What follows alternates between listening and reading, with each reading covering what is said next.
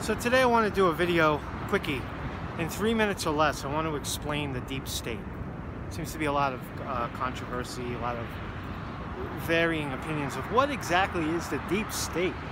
The deep state is doing this, and the deep state is doing that. What is the deep state? Let's talk about the deep state. Okay, so the deep state, when we hear that term, is the deep state, and we watch TV, oh, it's Comey, it's McCabe, it's the FBI, right? It's Hillary Clinton and the CIA, and it's the monies flowing into this, you know, the Washington Post.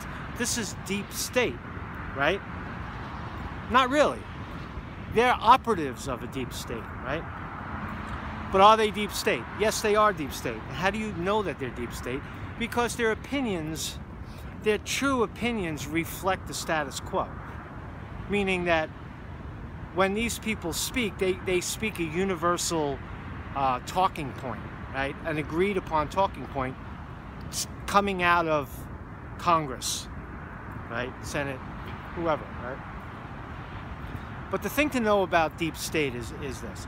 All of the judicial, the court systems, all of the executive branch, including Trump all the way down to the municipalities, and all of the all Congress and Senate, right? All of the legislative branches are all now, in some form or another, deep state. But who funds the deep state? See, these are technically our entire system of politics in America. The judicial, the executive branch, and the legislative are all deep state operatives.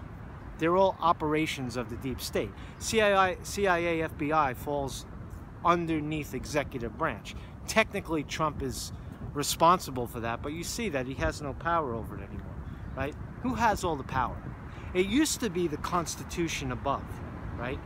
What I'm leading up to is, yes, all of these branches of government are, in fact, deep state. All of the operatives, right? You see how it operates, right? You see how the money flows into politics.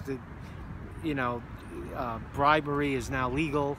It's legal to bribe politicians, put money in their accounts, and then get a favor out the back door. It's all become legal. Citizens United, right? We know all that, right? But you see how money flowed into the Clinton Foundation. It sits there, and then because of her position as Secretary of State, potentially the President of the United States, the wife of a former sitting United States President, Bill Clinton, right? You see how that money, and with the Clintons, it was so transparent and so obvious. She actually kept the book of who the favors would go to, right? It's highly illegal, yeah, but it doesn't, you know, there's no accountability because they're all in on it, right? So anybody who joins this judicial, the judges, all the judges, the politicians, the elected officials, the governors, right? They're all in on it, right? Even the municipalities. You see how do you rig an election? How do you get the entire state to rig an election, right? Because it's controlled under the executive branch. Obama was, if you don't do your job, you're fired, right? Do what we tell you to do, or get the fuck out. So that's what's now called deep state operatives. But the big part that you must understand, if you want to stop that, right? You could run and try to unelect these people and do all you want, right? But the bottom line is that the corporations, above all that, the money, right? The flow of money, corporations, 10, 15, 20,000 publicly traded corporations with all of the money and all the power and all of the influence. One example, Goldman Sachs, for example, is a good example. It's a Wall Street firm, investment banking firm, so powerful they can sink nations. They did it to Greece. They can, enormous power and enormous breadth and enormous wealth, right? When they want a law, when they want an SEC law, they want some kind of Wall Street law passed, right? They simply pay off the politicians and they get their law passed, right? And if they can't get that law passed, they'll hire a whole floor full of lawyers to unwind that law. So the real deep state, is not the operatives, Comey, McCabe. Look, the jury's already, the discovery is already over. These people are extremely corrupt. We see the corruption with our own eyes, and we see the lack of prosecution across the board, right? Hillary Clinton and, you know, and the Democrats caught red-handed rigging an election against Bernie Sanders, and then an attempt to do it to Trump, and then ultimately finding a scapegoat, creating a red scare, creating this fictitious enemy, you know, the Russians, right? It's so stupid, right? But these are operatives that take the money and then mouth the thing, and it's you who is the victim, is the target of this, because they're all paid off. You're the slave working, you know, for minimum wage at Walmart, right? Well, Walmart has, you know, the Walmart family has 40% of the country's wealth, you know, and their employees are on food stamps, right? This kind of shit, right? So the deep state is all of the people we're talking about.